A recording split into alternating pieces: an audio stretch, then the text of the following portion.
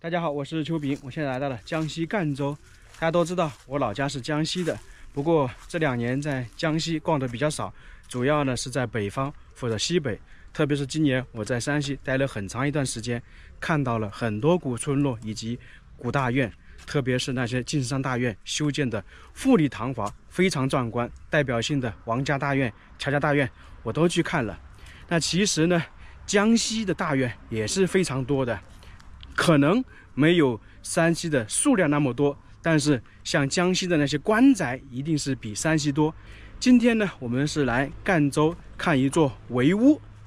一听到围屋，大家应该有所印象了，这就是客家围屋。我们国家地大物博，古民居、古大院是非常多的，但是大体可以分为这几类：北京的四合院、西北黄土高原的窑洞、安徽的古民居，我们常说的徽派建筑，以及福建的土楼，还有就是我们今天来看的客家围屋，也可以称之为客家土楼。今天我们来看的是叫做关西围，它始建于清朝嘉庆时期，到道光年间才结束，建了29年，将近30年。前方就是大家看一看，它有非常高的那个院墙，就跟我们经常看到的城堡一样。其实围屋呢，基本上都是这样的，外面呢是一道高高的院墙，然后里面呢才是那些建筑，就跟我们在大西北还有那个山西看到的一些院落是一样的。只不过呢，山西那些晋商大院里面呢普遍是四合院，而这里呢是一个围起来的。等一下我们看看里面会不会有四合院的布局。在这个大院呢4个角，还有角楼，在这里呢可以称之为炮楼。围屋围起来是什么？肯定是考虑安全。赣州这边属于山区，大山特别多，在以前呢交通不是很方便，在封建社会局势不太稳定的时候，这边呢就会有很多土匪来打家劫舍。那么在当时，大家要保护自己的财产不受损失，那么必须建造的房屋呢有防御功能，这样的话就催生了围屋的诞生。因为我们看起来围屋呢就是一座城堡嘛，那么土匪来了就能够很好的保护。还有一点呢，是客家人属于中原南迁，从北方迁移过来的。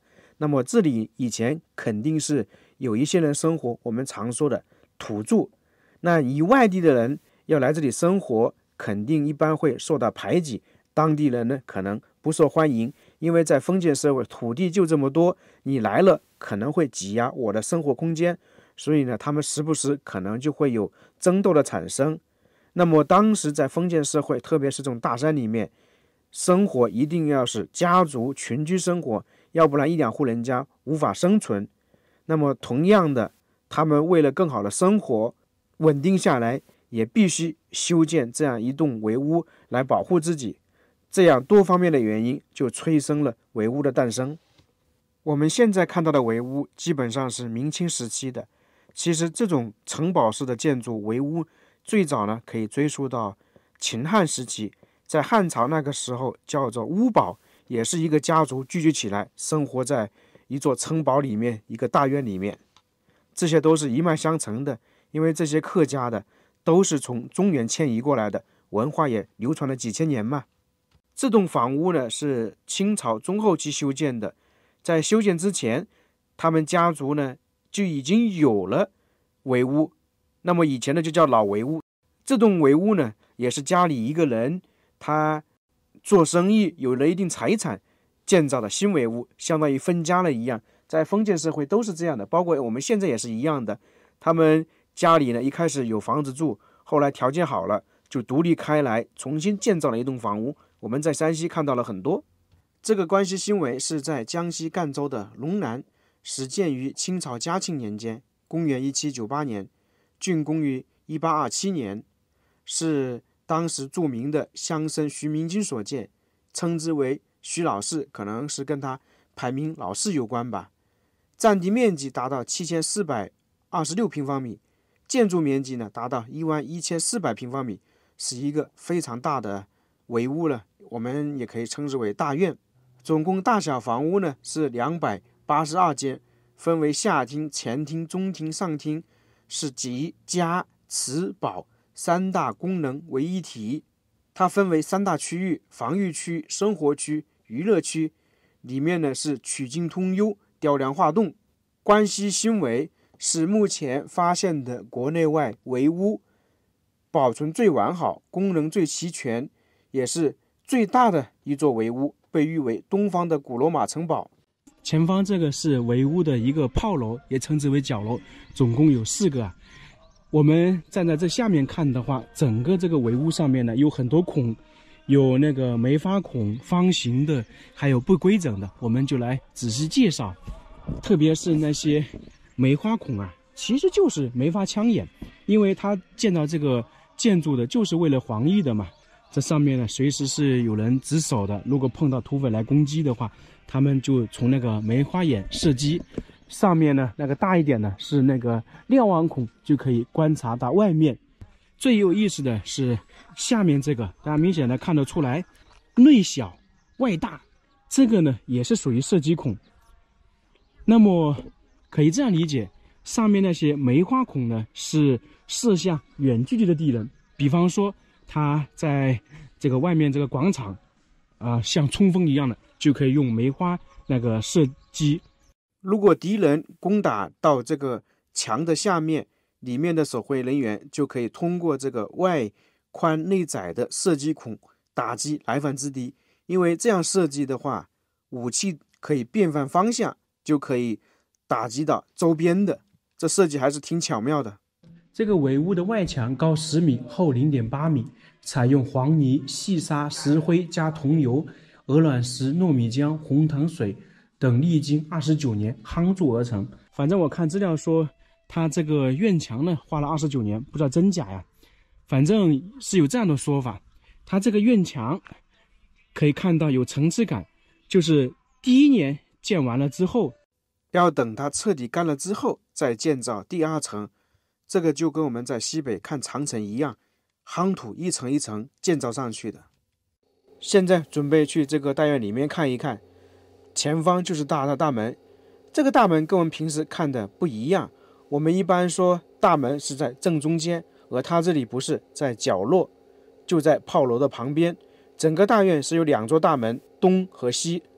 它的房屋结构也跟我们其他看的有点不一样，它是坐南朝北，而大门呢却开在东西2个方向，是不是很有意思？为什么会在东边建造一座大门呢？我们常说的紫气东来，并且呢它这座大门呢一般是不开放的，只有身份比较高的人才能够从这里进出。平时他们家里进出的话是在西边的大门。尽管说这个东门它一般不打开，不过呢它的建筑却是非同一般，与众不同，很有特点，有不少玄机。这个东门也称之为3重门，第1层呢就是铁甲门。你看我们一来到这里可以看到它这个门呢被这些铁皮包围着，这个就是说的铁甲门，里面可能是木头，外面全部用铁。这就是东门的第1道铠甲，刀枪不入。第2层呢是柱子门，现在可能看不到但是这里可以看到有很多门栓，这里有5孔，相当于是有5根直径差不多10公分的木栓挡在这个大门后面，基本上是对付千斤顶使用的。有了这道防护，再厉害的贼寇可能也进不来。第3层是东门的最后一道防线，叫做千斤闸门，是为了防止火攻。在哪里呢？在这个上面，大家看到没有？这个有一点像我们之前在一些城墙看到那个千斤闸一样的，而在这个围屋这里呢就使用了千斤闸，它主要是防火用的，并且呢在上方呢还有滴水漏。这设计的是不是非常巧妙？可以这样说，整个东门一旦关闭的话，整座围屋呢可谓是与世隔绝了，想破门恐怕是难于上青天。东门不光有这个大门，在旁边呢还有耳房，相当于我们说的保安房，值班的，就随时随地观察这个情况。平时的话肯定是有人值守了，如果有人敲门，他就会根据旁边的这些洞口去了解一下到底是谁来了。过了这个门，大家仔细看一下，整个这有一条道路过去，每一个都有一个台阶，层层叠高。这个就是他们寓意，他家里呢，不管是做生意还是做官，都要层层往上高，这都是贵的寓意嘛。所以在东门进来，就相当于蹭到了这个家族的贵气。这里又是一道门，是我们刚才说的层层叠高的地方。你看，我现在上去就要走台阶。整个这个大院呢是大围套小围，这里呢是叫做围内走廊，这边是一道墙。其实外面那个才是我们说的院墙，那个最大的围。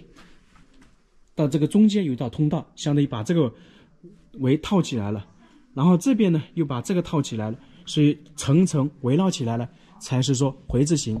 并且大家看到这个下面呢很多鹅卵石，这个就是南北方的差别。北方干燥，南方这个地方呢非常潮湿湿润，赣州呢山区雨水多，那么它这里呢就相当于是那个排水用的。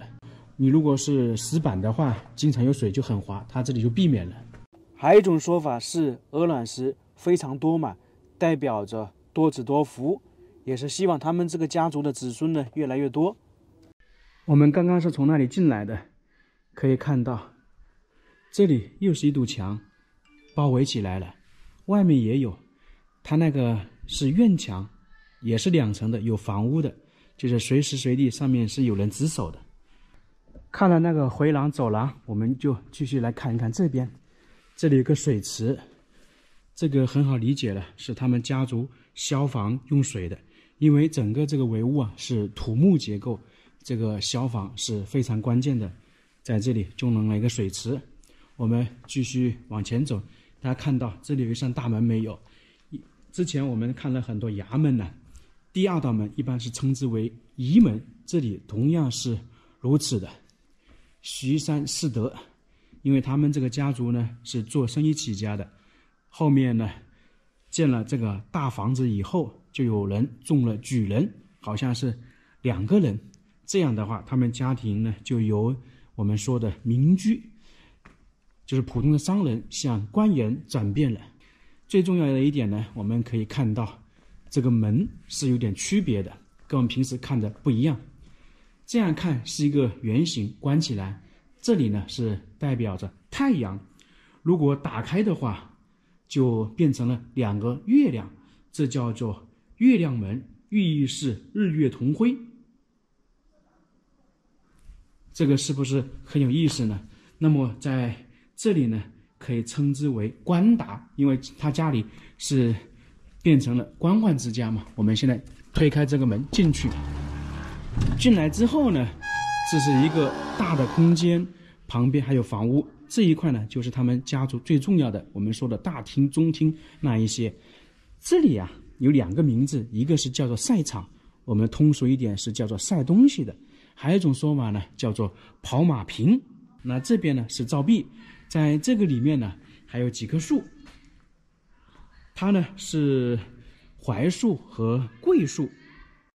在这广场还晒了衣服，我听导游讲，这座围屋还有徐家的后人在此居住。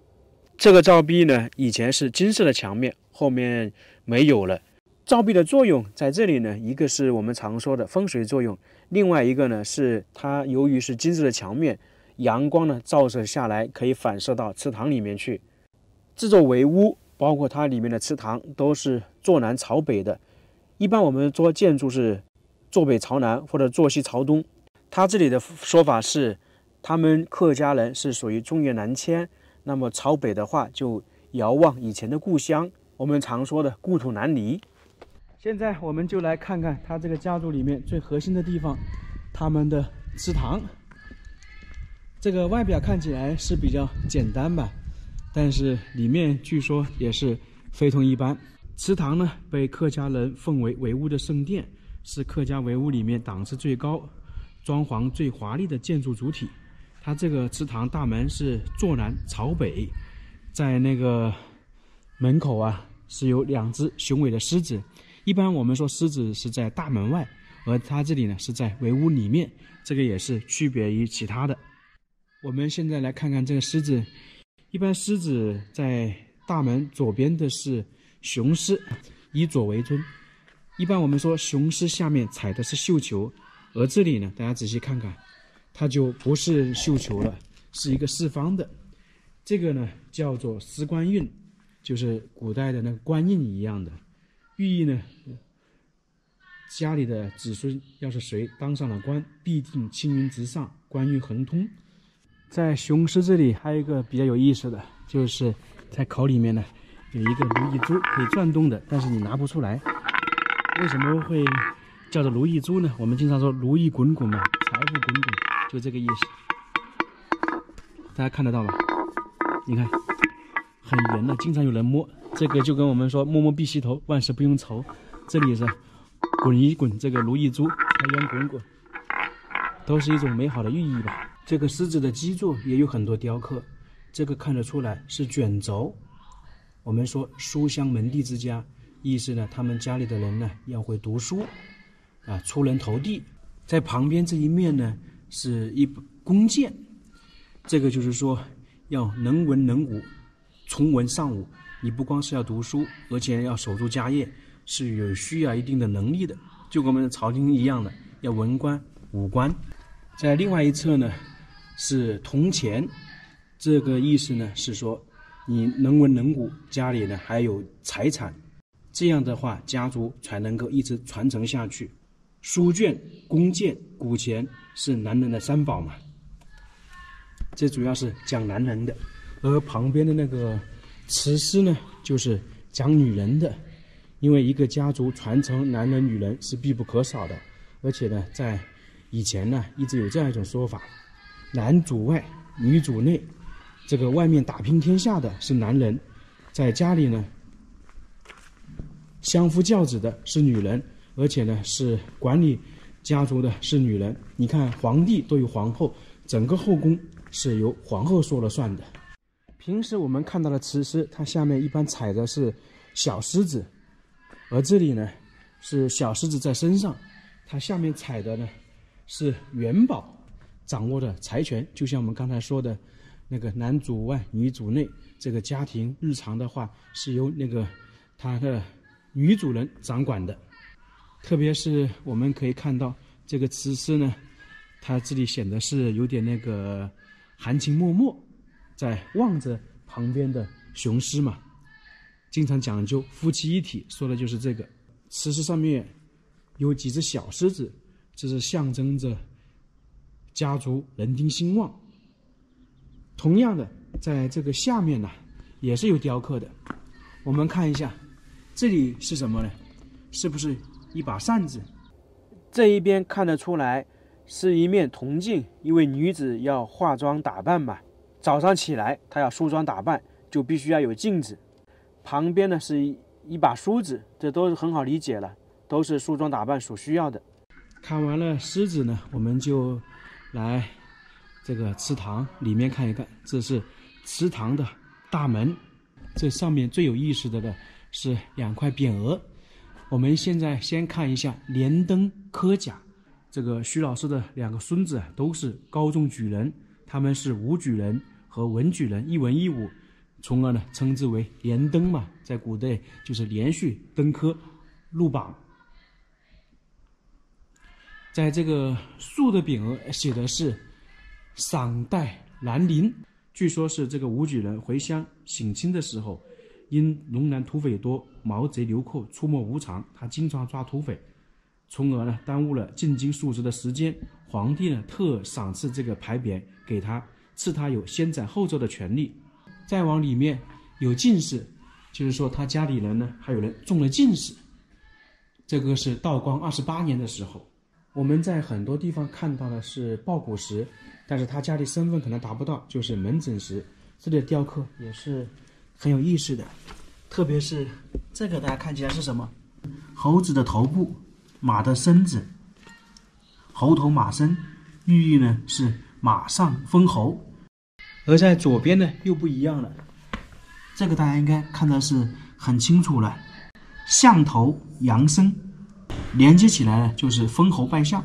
前方这里呢是前厅，据说啊，这个徐老师建的这个围屋呢是仿照皇宫的。我们如果看过一些纪录片的话，还真的发现那种皇宫呢也是四方是正的一样对称，它这里呢有点类似。大家看到没有？左右两边呢有那个圆形的拱门，里面有房间。那么在这里呢被称之为内客厅。还有一种说法呢叫朝房，也叫左右丞相房。那个去上朝的话，像丞相的话是可以在旁边休息的，等差不多才去正式的地方站好上朝。他这里的浴室一样的，其实相当于是希望家里呢能够出人才，甚至说是刚刚说的封侯拜相，就身份完全是不一样了。继续往前走，可以看到一个天井，天井后面是中厅，相当于是它连接了前厅和中厅。一般在客家人眼里，天井呢是风水的象征，有这样一句话说嘛，风在天井的上端，水在天井的下端，因此天井汇合了风与水的神奇，就是一上一下。这个天井我们已经看了很多，基本上大院里面都有的。在这个中堂旁边呢还有2个长方形的凳子，这个叫做那个马骨凳，也叫做长寿凳，专给那个大院里面辈分高年岁大的人坐。这个长寿凳也是当年建造围屋木匠师傅的工具之一，所以它的年龄啊很可能比围屋还长，的确是长寿，也就是说有200多年了。这上面还有一些痕迹啊，你看这个应该是刀啊或者斧头这一类的，因为当时木工的话可能是在这里削木头嘛，就有痕迹。过来之后就是上厅了，这很好理解了，祭祖以及议事的地方。在这里还有一个比较有意思的，一般我们说祠堂是独立的不住人的，而它这个徐家的祠堂啊两侧就是厢房，在这个上厅两边呢有12个房间，是用来他们家族成员居住的，这个是不是很有意思啊？也是比较少见的。不知道其他地方的围屋是不是这样的，因为我建围屋这应该算是第2座，对围屋整体来说没有像北方大院那种了解。我在这里发现一点呢，你像从这个门进去到那个门结束，应该算是一个院落，也算是一户人家。为什么会这样说呢？因为我们之前看过其他的大院呢，他比方说主人建造了房屋，他有2个小孩，他2个小孩呢肯定又有后代，那这样而然的话就变成了长房一系2房一系，那肯定要分开的。你比方说那个大厅东侧是那个长房的，那西侧就是2房。那像这里有那个长子的卧室，旁边呢还有那个其他人的卧室，就是这么区分的。一走进这个房屋啊，感觉就比较冷，我觉得冬天睡在这里是比较阴冷的。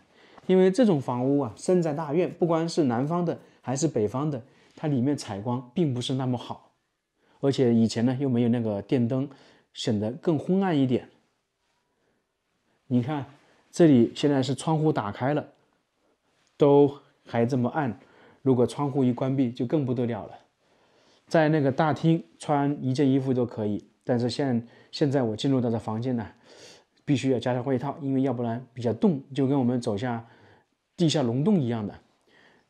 这种床现在是比较少见了，大家一般都是在景区或者其他地方才能看到，家里是不会用这种床的，全是木质结构，基本上是没有铁钉。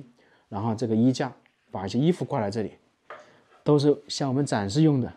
这个衣服呢，大家仔细看到没有，是那种长袍式的，跟我们现在完全不一样了，基本大家都不穿这种衣服了。看看后面是什么，也是一个卧室，这连续2个卧室啊。往后面走呢，就看到又是一个院墙。刚刚那2个卧室呢，是其中他们家里的一个长子次子居住的，上面都有介绍。中间的房屋啊，相当于是他们这户人家自己家里的堂屋，商量事情的。来里面看看，摆放了很多家具啊。在这里看到特别有意思的就是这些，以前小孩子休息的。你像这个我们在其他地方也见过，特别济公故居介绍了，这是摇篮，小孩子躺在里面，然后呢，奶妈或者他的母亲就坐在旁边哼歌唱歌，那小孩子一摇一摇就睡了嘛。旁边这个就不是，是直接躺在上面的，因为小孩不可能一直抱着嘛。这个是干嘛的？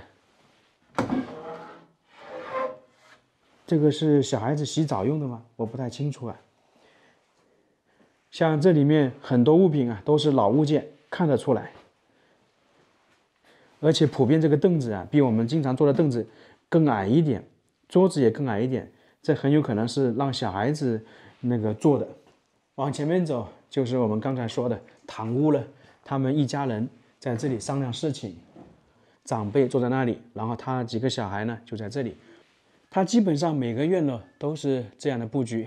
我们再往前走，这里又变成一个大的院落了，不知道是谁居住的，跟我们刚才看的堂屋类似，那么很有可能也是一户人家呢。它每个院落都是前后2间房，中间是堂屋。在这里呢，以前是有很多雕刻的，特别是门窗上面有一些已经被毁掉了。这里有一个原版的，有200多年了，大家看一看，这个是什么？书卷，平安的意思。这个是葫芦，我们说的福禄，福禄道。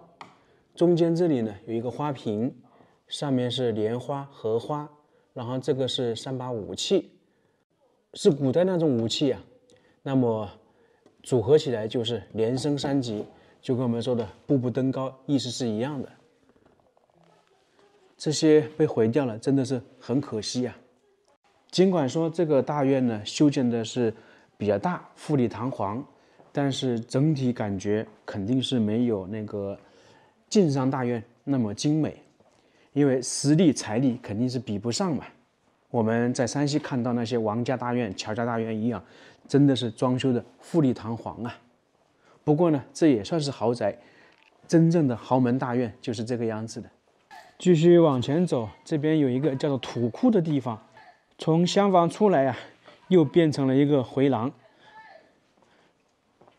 可以看到这里的房屋跟我们刚才看的有点不一样，它是上下2层，这一排房屋呢贯穿整个围屋。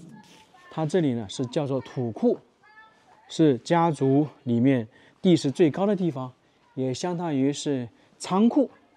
这个是不是有点像酒店的房间一样的？它里面是摆放了一些传统的东西。你像这里是磨豆腐的，往这边呢就是去西门，还有呢，他那个主人呢，徐老四就住在西厢房这边，靠近那个西门。看看他主人的卧室是什么样子的。这就是这座围屋的主人生活起居的地方，跟我们刚才其他地方看到的是一样的。两边是房间，中间是大厅、堂屋这些等等。那么这个主人徐老四呢，每天早上可能就是在这里接受他的子孙请安呢。我们去房间看一看，这个房间呢，感觉比我们刚才看到的更豪华、更大。刚才我们看的那个房间比较小，而这里呢，感觉呢，它就把它扩大了，明显的档次就提高了。尽管说这个是后面弄的，但是我猜想啊，在他那个时候呢，肯定是更富丽堂皇的，都是2层结构的。这个床很精美啊，不知道当时的布局跟现在布局有没有什么差别啊？但是大家可以想一下，以前那个乡绅地主啊，他住的地方就是这个样子，可能很多卧室啊，还没有我们现在的大，因为在以前呢讲究那个气不外泄，从而呢房间还是比较小的，你就算是皇帝居住的卧室都不是太大。这后面这里摆放是他洗漱的，不知道以前是不是啊？我猜想很有可能是伺候到了丫鬟就居住在这里，大家觉得有没有可能啊？隔壁呢称之为堂屋也行，称之为大厅也行。每天呢这个徐老四肯定会在这里坐一下的。那大厅旁边就是他的书房了，以前可能是在这里看看书，在当时徐老四应该就是在这里办公，或者是说学习。往这边走的话是另外一个院落，徐老师的老婆们就住在这里，主要是侧室啊，他的原配不知道是不是跟徐老师住在一起。这里是苏州张氏，苏州人远嫁到这里。这个房间比后面那个房间大，这里都是他的小老婆居住的。徐老师的家是在赣南，而他的侧室是苏州人和扬州人，相隔这么远是为什么呢？这是由于徐老师他们家族是做木材生意的，在年轻的时候，徐老师就运送了一些木材去远方，他是通过水运的，到达九江附近的时候遇到大浪，木材全部损失了，他们自己呢就变成身无分文，后面呢遇到这2个女子救济了他，这2位女子当时应该算是风尘女子。徐老师得到他们的救济之后没多久呢，又重新起家了。这个时候呢，为了报恩，他就用8抬大轿把这2位女子娶回了家，最终呢，在关西围这里呢相守一生了。在床旁边这里有一个桌子，应该是当时这个人化妆的地方，还有很多首饰盒呢。你看，这个大家应该很少见吧？这个是传统木结构的啊，现在都很少见了，都能打开。里面我们就差不多逛完了，现在从西门出去，它的门的建造形式跟东门是一样的，不过它功能不一样。它这里呢也被称之为后门，是骑马进出之道。他家族的成员进出呢都是这里，东门一般不开嘛。然后从这边出去呢是叫做小花洲，相当于是他们家里的花园。哇，很宽敞啊！现在看起来这里是光秃秃的，什么都没有。在200多年前，这里呢可是花草树木非常多啊。他们家里的人平时有时候就在这里休闲娱乐。这座围屋我们差不多就看到这里了，因为它整体比较大，我们也只能看一部分。大家会有一个疑问，这座围屋有没有被人来攻打过？确实是有啊。算起来，这座围屋建成没多久，就遭遇到了攻击。大家都知道，在清朝咸丰时期有一个太平天国运动，他们是从广西开始的。那么广东、赣州、南方很多地区都受到影响，局势呢比较微妙。当时呢，就有一股势力，大概是2万人来到了赣南地区，他们呢就到处寻找财富嘛。那这些乡绅大地主，他们就不会放过。刚好呢，来到这里，他们发现这里有一座庞大的围屋、庞大的城堡，他们就猜想里面财富可能很多，于是呢就攻打这座围屋。结果就是他们攻打了1个礼拜都没有成功，最终呢，他们觉得不能把时间耽误在这里，就去了其他地方。可以这样说吧，这座围屋呢，从建成之后就没有被敌人正面攻破过它，真正意义可以称得上是固若金汤。这样的话才能够一直保存下来，里面呢现在还有徐家的后人在此居住。那这座围屋我们就看到这里了，非常感谢大家，我们下个视频再见。